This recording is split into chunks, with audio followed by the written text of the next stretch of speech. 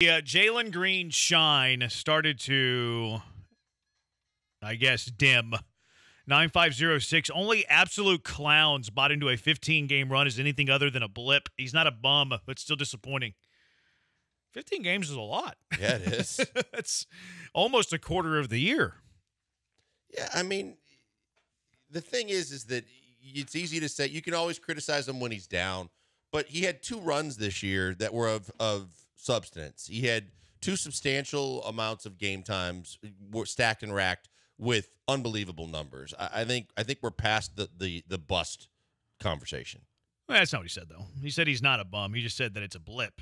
That this is that. Well, okay. That I think he's shown more than a blip. I think he can be an above-average NBA player. Well, I mean, the conversation. Though, I think the texture can say that too, though. I mean, the texture isn't saying that he's not fine. Fine. The conversation is more: is he like your building block? And yeah. In March, he was looking like your building block. We were having a conversation of taking him over Sengun. I still would.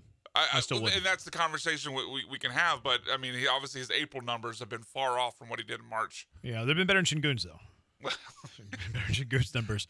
I don't know. Sengun hasn't missed a shot. I still don't know who he is. I don't know who Jalen Green is in terms of his status in the NBA. I don't know if he's going to be, what we would consider a superstar, a second-tier player, a third-tier player. He's still super young, and he's going into the second year of Ime Udoka. I think next year is the make-or-break year for Jalen Green. And obviously for the Rockets it has to be because contractually you either have to pay him or he can walk. But when you look at it, I think he's an above-average NBA player. Now, is that on a bad team? Because it's easy for a lot of guys. He can play in this league.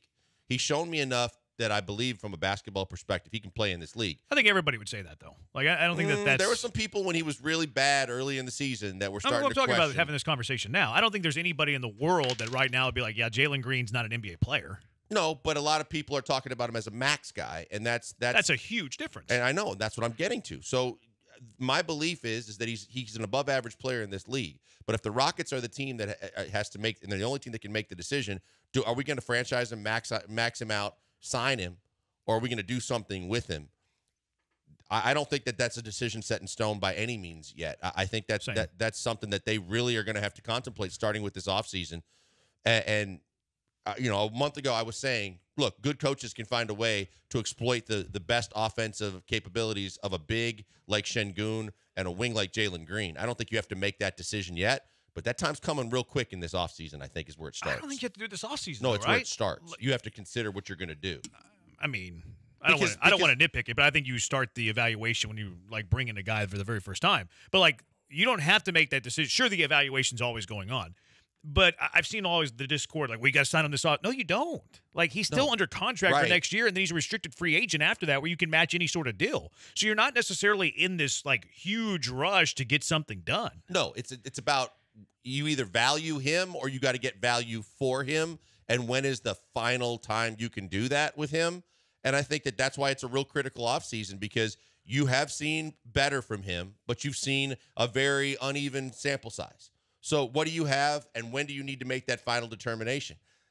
I think this offseason is when they start thinking about it hard, because if you don't want him, you got to get something for him. But I think the real question though is, when is the deadline? Because who cares when you're starting that process? The real thing is, and we know, the deadlines spur action, right? So when is the deadline of when you have to make a decision on your long-term plans for Jalen Green?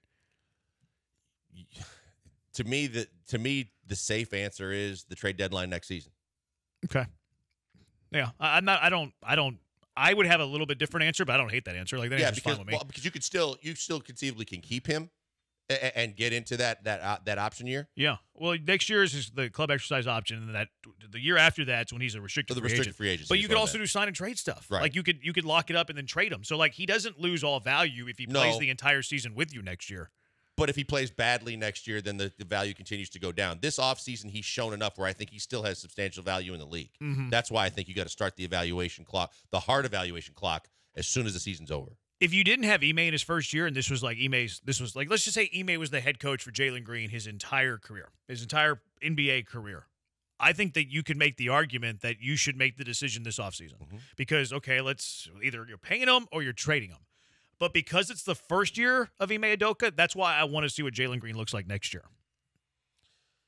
Okay, but why? I mean, because he's finally been coached, and I want to see what he does in the offseason after finally having a real coach. Yeah, I was thinking about it from the Udoka perspective of, if he had been with him the entire time and he'd been in the league for a couple of years, you know what he wants, you know what he expects. I think his development will be further along, and he'd also probably already have made his decision, cut and dried. Ime, yeah, oh no doubt, yeah, for sure. So yeah, look, I think obviously because Ime is going to be here for quite a while, that he's going to have the biggest critique and he's going to have the biggest say-so in the room in terms of, yeah, I want another year with this guy, or I believe that we can still get more out of him, or, if he's done with him, I think they'll start looking long and hard on what to do. 4.631. Sengun played as a top 5 center for 3/5 of the season. He's a better asset than Jalen. Guards are easier to obtain. I agree that guards are easier to obtain. I think a lot of times our opinion, fans' opinions on players are 95% driven on what they do on the offensive end. Oh, for sure. I don't think that we put nearly as much weight on the defensive side of the ball. Alperen Sengun, offensively, agreed, is a top 5-7 center in the NBA for 3/5 of the season. Also true, Alperen Sengun is a defensive liability. I would say he went from liability to a less than average defender. I don't know that he's completely as much of a liability as he was under Silas. He started to understand some concepts and some switching and some things, but he can't move his feet. And laterally, he's dead in the water. And so in today's NBA, unless you're playing some of those top 5 centers offensively that are low post-based guys, he's tough. He's a tough guy to believe can guard anybody one-on-one. Yeah, 713-780 ESPN 1953. I want to see how he does in the playoffs. We've seen what Harden did. The issue with that is you might not have the opportunity. Talking about Green? Yeah.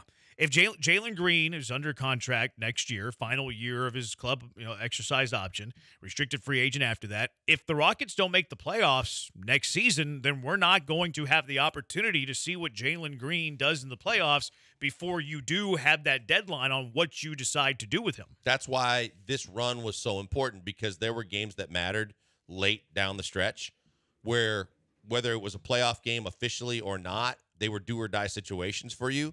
And so you started to see some of that, because you're right. There's a chance. I'm not going to say a pretty good chance, but there is a legit chance that you never see him play a playoff game for the Rockets.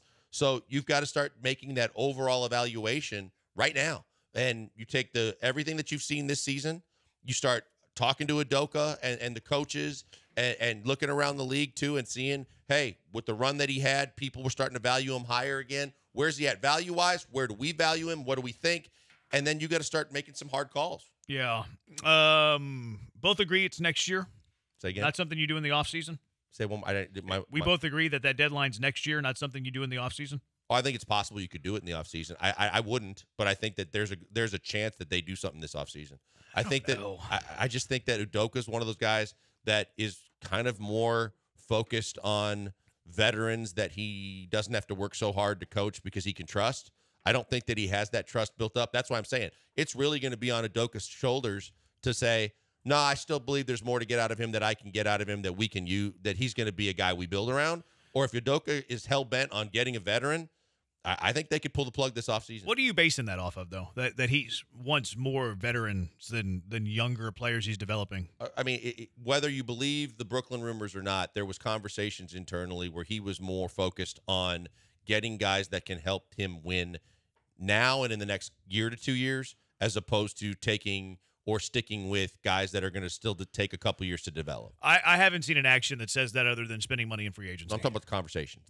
I haven't seen those, so that's why I'm only speaking on what I've seen. Right, and I'm only speaking on what I've been told. Right, and so from the conversation standpoint, I still think that there is a notion with him that he would rather have some, not just Jeff Green, Fred VanVleet, and Dylan Brooks, but there's a guy maybe a little younger, but still has his NBA resume together that he was more intrigued by. 713-780 ESPN. By the way, I think the Rockets are halfway to being a playoff team. They finished their home record on the year 27-14. 27-14 is better home record than Dallas, who's in 5th, New Orleans, who's in 6th, Phoenix, who's in 7th, Sacramento, who's in 8th, half game behind LA, who's in 9th, and a better record than Golden State, who's 20-19, who's in 10th place. If the Rockets are just halfway decent on the road next year, they're a playoff team. If they were halfway decent on the road this year, let's see, they were 12-26, so they were 7-game difference. So they won 7 more games on the road, and they were just 19-19, just a 500 record on the road. That would give them up to 46 wins. 46 wins right now would be tied for 7th place in the Western Conference and 1 game back in the 6th. Yeah, for the 16th. The batter's eye on the road has been really difficult in the NBA this year. I think that's the sign of an immature team. An immature team that can't go on the road and get wins. But I think that there's enough talent, and I think that what they experienced this last run down the stretch, I think they're a team that's going to win 46 games next year. They were way better last month on the road. Sure they won more games than last month on the road they did the entire season prior to the last month of the year.